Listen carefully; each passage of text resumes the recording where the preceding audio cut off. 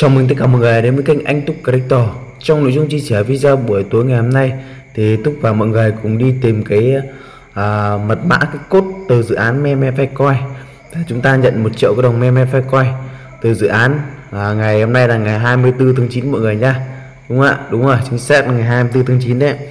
Thì trước tiên thì đến với cái tìm cái mã code ngày 24 tháng 9 thì khá nhiều anh em nhắn tin cho mình hỏi là anh ơi, dự án memecoin này thì nó tính theo cái lợi nhuận, nó tính theo cái đồng xu memecoin chúng ta kiếm được, hay là nó tính theo cái level, tức là level con bot này đấy.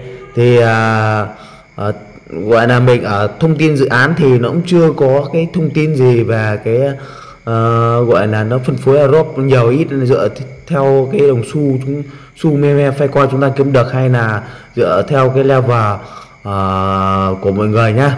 Đó thì đây thì cái level thì chúng ta có thể kích cái phần này cho mình. Hiện tại như là nó mắc level thì phải, hiện tại level cao nhất của nó là level 10, 20, 15 nhỉ. Đây thì theo quan điểm cá nhân của mình nha, thì cái level này thì nó level chúng ta có thể là level tận level 20 mà anh em. Level hiện tại là update thêm là đến tận level 20 nha mọi người nha. Đây, như nó đã nói ở trên đây, nó vừa có thêm cái level 20 được mà, khá là căng. Mà hiện tại mình mới được là level 7, tức là còn mút mùa và cái số xu này nha mọi người nha. Thì theo quan điểm cá nhân của mình thì là nó sẽ là tính theo cái tốc độ level của mọi người. Cao thì chúng ta sẽ được nhiều và thấp thì chúng ta sẽ được ít, và tính theo cái đồng xu memecoin nữa mọi người nha. Đó là hai cái tiêu chí theo quan điểm cá nhân của mình là thế thôi.